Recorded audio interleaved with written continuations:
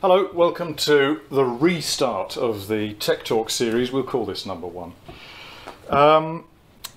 I've titled it Traps for the Unwary. We discussed many times on the user group how to go about comparing loudspeakers under dealer demonstration conditions. And by that, I imagine a situation where you go to your local hi-fi store and you are presented with, hypothetically, 2 loudspeakers, A and B. And you are sitting here going to critique these 2 loudspeakers. Now, setting aside all other considerations of the type of music or speech or sounds or whatever, the duration, the listening replay level, the acoustics of the room, your mood, your experience, all of that set aside, I want to draw your attention to one serious trap for the listener, and it was very eloquently written up by Dudley Harwood, the founder of the Harbeth company, back in the mid-1970s, in his article, Some Factors in Loudspeaker Quality. It's an extremely dense piece of work, this, and even now, 30 years on in his seat, I'm still discovering fresh insights into his enormous knowledge. He talks about A/B testing. That's what we're doing here. We're comparing A with B, and he says, now the alarming fact is that A/B testing may, under certain circumstances, give rise to completely wrong results when comparing the sound quality of 2 loudspeakers. Wow, that's quite shocking. He says, if pink noise is used as a convenient source, pink noise sounds like, well, white noise sounds like tss, and pink noise, much softer, sounds like shh. So, if pink noise is used as a convenient source, although it could be white noise, or it could be music, or speech, or anything, in fact, and a deep, narrow crevasse produced in it, or is a feature of the loudspeaker itself, it has been shown that the effect will be almost inaudible. Okay, so what does he mean? What he means is, if we take the frequency response chart of a typical audio component, be it a loudspeaker or any part of the chain actually, and here is the ideal perfect loudspeaker, but we deliberately introduce in that frequency response a deep crevasse, a deep notch. Depending on certain conditions, that notch may be completely inaudible. And the sort of conditions that it depends on are how deep it is, how many dBs down, and how wide it is, which is generally expressed by a number called Q.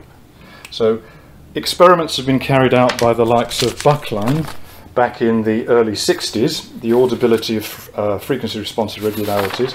This is another very dense paper which has some quite shocking conclusions, but they're very much in line with Harwood's. So if we go back to what Harwood said, if pink noise is used as a convenient source and a deep narrow crevasse produced in it, or is a feature of the loudspeaker, it has been shown that the effect will be almost inaudible. That was confirmed by earlier work. And also, it's easy to prove this yourself. If you download and install a program like Audacity, a simple audio editor, you can create this yourself. You can either take some existing music, or you can generate some noise, you can knock a hole in it, a notch like that, and you can do an A/B comparison. Cost is 0. It's quite interesting to validate what earlier researchers have said. If this is listened to for, say, half a minute,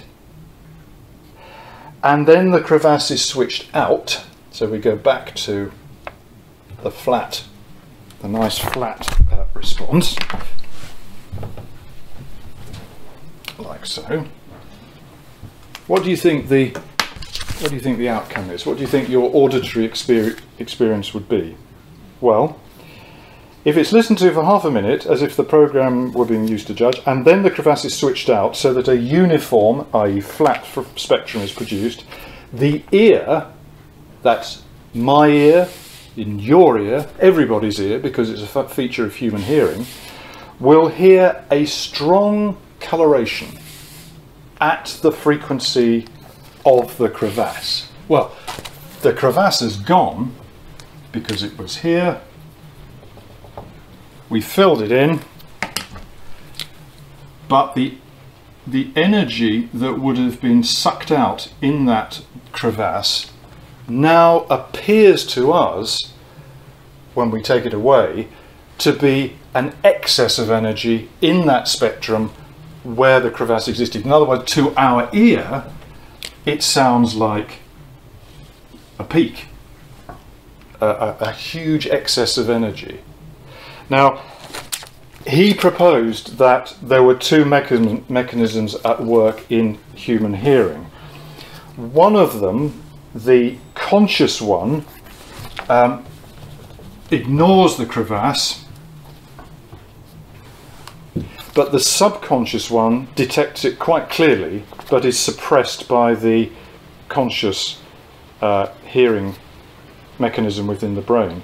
So that when the crevasse is removed, the subconscious one, the dominance of these two, the conscious and the subconscious, flips, so that when the crevasse is removed, the subconscious one now comes up and says, well, if the previous condition sounded okay, then this condition, the no crevasse, must be highly coloured. So the problem we have here, and I'm only just touching on this, is if you are in a situation where one loudspeaker has got something like this, let's say loudspeaker A has this character, or let's say this is loudspeaker B, and I'll draw over here loudspeaker A, and loudspeaker A does not have this notch, and you sitting at your listening position make a comparison between loudspeaker A and B.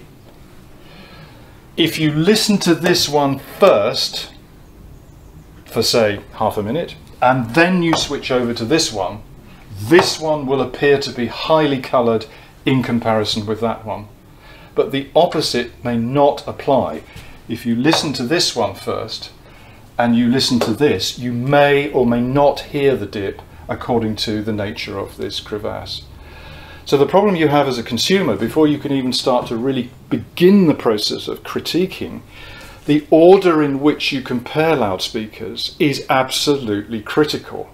And how would you as a consumer know that your loudspeaker had this characteristic as opposed to a flat response?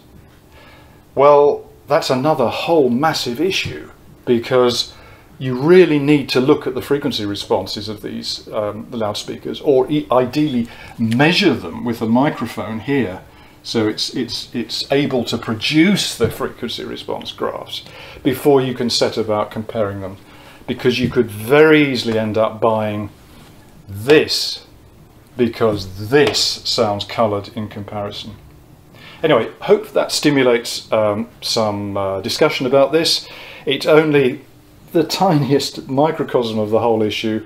Thanks for watching.